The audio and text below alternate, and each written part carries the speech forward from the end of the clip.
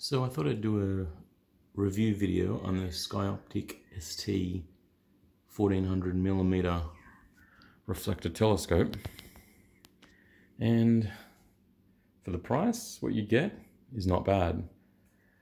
In saying that, there are actually a lot of drawbacks to this thing that you should definitely be aware of. For example, I had to replace all of these bolts in the back. The ones that came with it weren't long enough to reach the little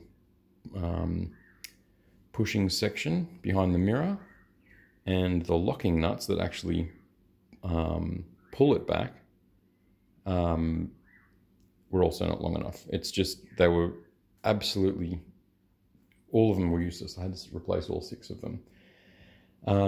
The other problem, the finder scope doesn't actually, you can't actually get it to be aligned with the telescope. I had to fold some paper just to get the right height. I think I've raised it about 1 millimeter at the back. You have to unbolt the mount, slide 1 millimeter's worth of stuff in there. I'm going to 3D print something to permanently go in there. But yeah, this cannot possibly, you end up maxing out these thumb screws, and you can't line this up with the telescope at all unless you put something under here.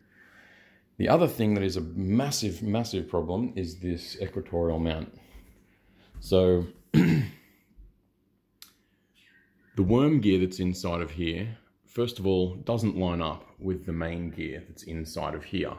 So when you're turning this, it's actually gripping the very edge of the worm gear, and it's like it's putting a lot of force through that worm gear, and it's going to wear it out super quickly. I had to put a little bit of cardboard just in here again to get the measurement. I'll have to measure that properly and 3D print a shim to go in there. And the same thing goes for this mount here. The worm gear just does not line up with the main gear. So expect to take that apart, and they've got these crappy little, they're like 6.5 millimeter hex head bolts that are terrible. And because this whole mount is aluminium, and whoever put this in obviously over tightened it and stripped the thread out of this one. So I'm gonna have to tap that one again with like a bigger bolt. But yeah, so this one, it's much smoother now. I've only put this on here to make it quicker. I can do it two-handed to test the actual the binding, because the other thing, which is probably the worst thing, is the main gear that's in here is not centered on its axis. It's actually slightly offset. I don't know by how much, but it just means that if you want a smooth action, you'll get it until you get 180 degrees. And once the telescope's turned around 180 degrees, and that includes if you loosen off this and spin the telescope around, okay, it holds the gear position on the main gear here. It just releases the hub from, this just releases the hub from the mount, and then, but the gears are still in the same spot as they were in before. So even if you tried to make it so that it would never see the other side of the main gear, you would have to not touch this ever. So you couldn't reposition it quickly, because as soon as you did that, now you've just screwed yourself. So now you're gonna have to wind it, you'll end up winding it back into position, and you'll be on the other side of this main gear, and eventually it will bind with the worm gear. So it's true for this one as well as this one. And this one is heaps worse because it's much, much bigger. So this main gear being slightly off the axis will push hard into this worm gear when it's in a certain orientation, and there is absolutely nothing you can do about that. There's nothing you can do about it. What you have to do is loosen off the worm gear, because I ended up snapping this off because I just couldn't turn it. This was on this one here, and as I was turning it, it bound, and I'm turning it trying to keep the moon in position, and as I've turned it, it's just snapped the handle off the shaft because it was bound up so hard. So the only way to fix this problem is to loosen off these bolts here. Come on, focus. What's going on? Loosen off this bolt here. There we go. Loosen off this bolt here and this bolt here, and slide this away from the main gear so the worm gear is no longer binding onto it. But the problem is, once you turn this around the other way, you get a ton of lashback. The amount of lashback that you get, look at that, is crazy. And I'm pretty sure that's like not even at the worst part. The more you rotate this, the worse the lashback gets. So both of them, both of these have tons of lashback. Like you can see, as you move the telescope, how much it just rocks back and forwards. In saying that, this was only $580 Australian. The mirror in the back of here is awesome. Same with the mirror in the secondary mirror. The lenses are actually pretty good.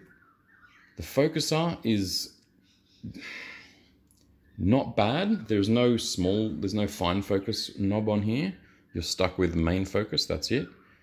But it's not the worst thing I've ever seen. So if you're going to get one of these, you are going to have to try and fix a bunch of problems that come with it. The other stupid thing is this hand bolt is in the wrong spot. It should be closer to this, because when I took this apart, because to take all of this off, you can't, you know, it's a bit of a pain in the ass. I took this out of the main mount, and this is sort of, I don't know how to say it, like it's got a countersunk rim, and this is hitting the edge of it. So as you tighten this, you will actually bite into a 90-degree bit of aluminium, because this whole piece of shit is aluminium. You'll bite into the edge of the aluminium, and once you try and turn this, you're now scraping along that bit edge. So yeah, just be careful. This equatorial mount is cheap and nasty. Yeah, and it's aluminium. Keep that in mind. And some of the profiles on here are just so thin that the tapped thread just strips out very, very easily. So you have to be very careful with how tight you do your bolts. Like I said, I didn't ruin this one. It came like it. I'm now going to have to. The bolt just spins when you try and tighten it. There's nothing you can do. What else? Yeah, apart from that, it's pretty good. The main mirror is nice. I don't know how they were actually able to do the maths on this parabolic mirror, because it's only a 560mm long scope. So 560mm from there to there, I think. But the focal length is 1400mm, and it actually is pretty close to being right. So they must have done some funky stuff with this parabolic mirror to get it to focus and yeah, actually get the right focal length. Like I said, the two lenses that you get is a 25mm and a 6.5mm eyepiece, and I would recommend getting a secondhand, or if you can find a good secondhand eyepiece, getting a 40mm. But if not, they're about $50, because that way it is having 1400mm focal length makes it very difficult to, once you've found it in here, because once you've solved this problem, finding it in here is not as then easy to going to like a 40 times magnification, or whatever I can't remember what is it, the magnification for this. So you're better off with a 40mm just to find the rough area of the sky you're looking for, because you're so zoomed in on a 25mm eyepiece that, you know, finding stuff with this doesn't necessarily mean you're going to find the exact spot with this. So I recommend getting a 40mm eyepiece. But yeah, if you want something that works out of the box, don't go for this, because you cannot collimate this mirror at all unless you change the bolts. And to change the bolts, you need to pull it apart, figure out how it's working, and then put it back together, because you need this one to be long enough and this one to be long enough, and they're both different lengths. So you really need to be careful with what you're doing when you're choosing the bolt length. So make sure you have a good look at it if you do decide to change that. As you can see, I got the motor mount as well, which actually works quite well. The battery holder was rusty. It's like the spring that holds the 6 D-size batteries in there. So I just got a USB power supply, like a battery bank, and the 5 volts that comes out of it, I boosted it up to 6 volts on a little eBay boost converter circuit board, and then just soldered it onto like the original little plug that came with it for the power. So that's one way you can solve that problem. That way you've also got a rechargeable battery, lithium ions, better than buying D-cell batteries every time you want to use it. And yeah, I think that pretty much covers everything.